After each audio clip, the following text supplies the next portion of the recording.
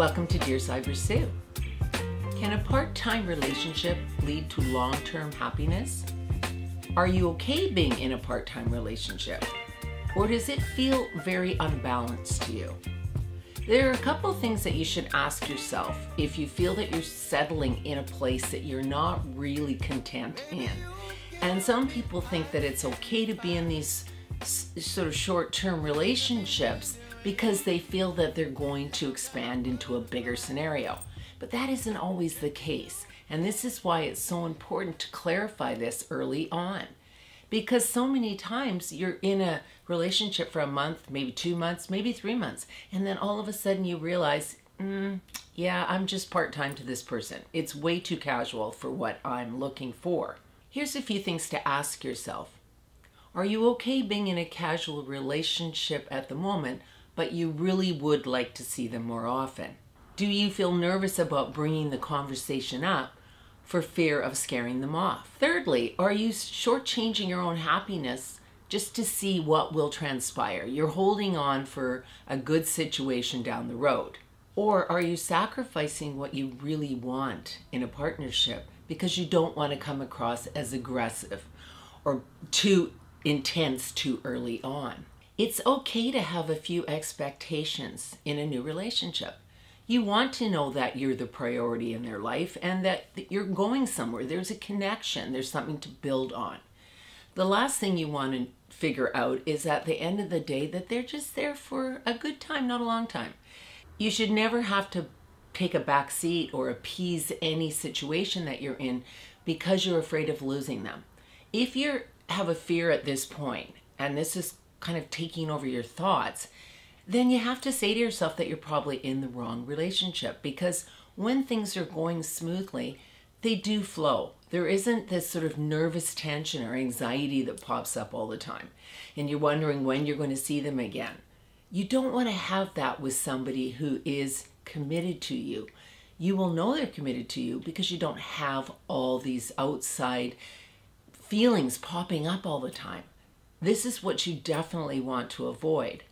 Any type of anxiousness or fear around somebody that you're dating, it's not a good fit. And those are your instincts telling you that maybe this needs to end. You need to go somewhere else and find a different type of love. The last thing you want is to be in a lopsided relationship where you're the one that's doing all the compromising. You want it to be on equal footing. You're both giving and you're both getting something back. That's the way a true relationship is when it's healthy. It is always important to have boundaries in any relationship. And if it's going in the right direction, you'll be on the same page with each other. You'll have no problem communicating what it is you want, what it is you need going forward in any of your relationships. This is something that should always be a priority when you are deciding whether you're going to spend time with someone. There shouldn't be a ton of things you have to figure out. And I think this is where people think, well, relationships are a lot of work and this is what happens and you have to take the good with the bad. Well, absolutely, that's correct. But it shouldn't be at the point at your expense where you're the one always trying to figure out, why are things always questionable? Why are they not just going smoothly? When you're on the right track with somebody, they are smooth. If you're always going apart and every time you wake up in the morning, you're wondering, where are we today? What's going to happen moving forward? I don't feel this huge connection. You're going to be at a loss all the time because you're not really listening to what your instincts are trying to tell you. If you're always second guessing where you stand with someone, you really have to sit down and question yourself why you want to commit to this person. Because that's not what love is. Love is not a guessing game. Love is about communication, expressing what's going on in your mind, whether it's good or bad. Sometimes things aren't going smoothly and you have to talk about it. It doesn't mean that you can't get past it. But if you're always anxious about your partner, you wake up every day wondering what's going to go on this day, you're with somebody that's just not the right fit for you. It is always important to speak up. You have every right to know your partner's ulterior motives. what they want for the future. Do they want a commitment? Do they want things just to be casual? It is up to you to figure this out and not sit back and wait after 6 months or a year and find out that you're not on the same page with what you want. If you find yourself making excuses to other people, your friends, your family, about why you're in a part-time relationship, then you probably know that you're not in the best place you could be.